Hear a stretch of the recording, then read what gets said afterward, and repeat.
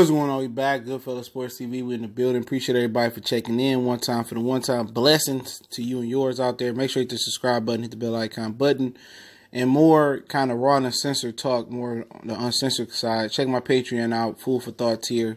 Only $5. So check that out as well. And we talking about Terry Crew, Mr. I let man in Hollywood fondle me, fondle my private area. He calls out Kevin Hart. He didn't come out and support Kevin Hart. He said that, men should hold other men accountable. He, considers Kevin Hart a good friend. And he says, the truth is, Kevin, you're not being attacked. The truth is, you have to just acknowledge what went on and acknowledge the pain of other people. That's all anybody's asking for. That's it. Okay. Terry expressed his disappointment on Thursday over how his friend Kevin Hart has handled the controversy over anti-gay comments and tweets that cost him his gig on the Oscar. He feels like he's being attacked, Cruz said during an interview on BuzzFeed News Twitter morning show AM to DM. But the truth is he's not. The truth is that, Kevin, you're not being attacked. Cruz continue. The truth is you just have to acknowledge what went on, acknowledge the pain of other people. That's all anybody asks for. That's it. Then he goes on and compare himself to Hart, saying he sometimes becomes defensive when his wife accuses him of something wrong. Then all of a sudden you can get hardened, he said. But the hard part is when you put down the defense and say, wait a minute, I'm not listening. In the past, it says Cruz has described Hart as a brother and said he expects him to be able to come back from this controversy. We do have to admit our guilt and say, hey, I messed up. Let's fix things, Cruz said of Hart last month after he quit the Oscars. I think he will do that. I think that he will do that, and he's always done that. So, pretty much, buck dancing, raccooning and buffooning. You know what I'm saying? When Nick Cannon showed up as a real nigga, say, what about them other people, them white female people that made racial slurs and gay slurs and stuff in the past in their tweets? They ain't pull up their past. They pull up Kevin Hart past, and here comes the industry, number one industry buffoon, raccoon, Terry Crew. And I'm ashamed to say he from the state of Michigan. The way he talking out here, this the same dude that let men in Hollywood fondle his private areas in front of his wife. So you already know he one of them fall in uniform, like-minded dudes in the industry, man. At the end of the day, man, thought he was funny at one point, but really he's a beta male. And what is Kevin Hart apologizing for? Honestly, what is he apologizing for? He didn't go out here and say F these, gay people, and, he didn't say anything malicious. It was a joke, in his tweets. Joke. Other people's pain. I mean, Terry Crews was talking about the LGBT pain and whatever they going through. What about black people pain? You know what I'm saying? I mean, was the LGBT drug from a country, from one continent to another continent? Our ancestors watched a lot of our people die on the boat coming over here. Some of us got dropped off in Puerto Rico and other places. Some people died and jumped off boat, got diseases, was sick, brought over here, built the whole country off of free labor, helped fight a civil war, and help, grow stuff. We don't have any origin of who we are. A lot of people that lost who we are, don't know about it. That's one of the biggest secrets, one of the biggest hidden secrets they don't want you to know. A lot of brothers reading and learning about the higher power, learning about the curse and all that. But, talk about what we've been through. You know what I'm saying? I mean, what the LGBT community been through, nobody give a fuck. Be real talk, nobody care.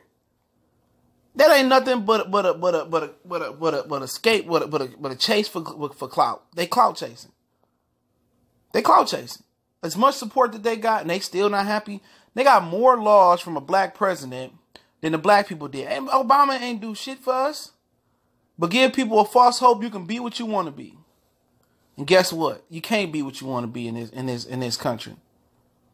Not without paying the tax. Not without being like Terry Crew and letting somebody fondle your balls. Okay, a white man sexually harass you and emasculate you in front of your wife. So at that point, you don't have a voice in the black community. Once you let that happen, you let them play with your stuff. And no telling, he probably busted open wide open for him as well too. So at the end of the day, you can't even call Kevin Hart out. Oh, that's my friend. And at the end of the day, if you want to hold him accountable, that's your friend. Guess what? You call me on the phone. We chop it up. We sit down at dinner and we talk about it. You don't do that through the media. That just seemed like one of the Hollywood people say, "Hey, Terry, we got a script for you, but we need you to jump on the Kevin Hart LGBT train and probably try to get Kev. You know, Kev is lost astray. Kev forgot that we funded Kev, and Kev wasn't even a funny guy. He just did what he was willing to do, and he didn't look mean. He looked like a little Furby, and we like Kev. You know, we just want Kev to get back on track. Okay, so Terry, get Kev back on track." And Terry Crews was like, "Yes, sir, I'll get some back on track. I'll get some back on track, sir. Let me go out here and do this interview and tell Kev that Kev's wrong. Just come on and admit you're wrong. You talk about people pain. You talking about people pain. What about our pain? I mean, you see them bringing up shit from R. Kelly past 20 years ago. Okay? You see them trying to bring up Michael Jackson when he dead. You kick him while he dead. You see what they did to Sam Cooke when him and James Brown was about to be the first people to have a major distribution deal in the music industry. Have their own major distribution company. It killed Sam Cooke. You know, talk about our pain and our struggle, man. I mean, just do the entertainment industry. Homeboy from the Cosby Show was bagging groceries at Whole Foods.